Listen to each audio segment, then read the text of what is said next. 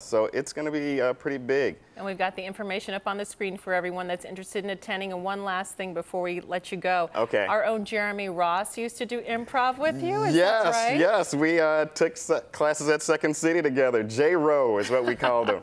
Well, that's my new nickname for him then. That's right. Everyone should call him that. J-Row. And how was he? Was he good? Yeah, absolutely. Yeah? Absolutely, yeah. I remember we were doing a scene about golf clubs, and during rehearsals, everyone was like, "It's Tommy Armour," and he'd go, "Ah, Tommy Armour golf clubs." And so that was one thing that always stuck with me.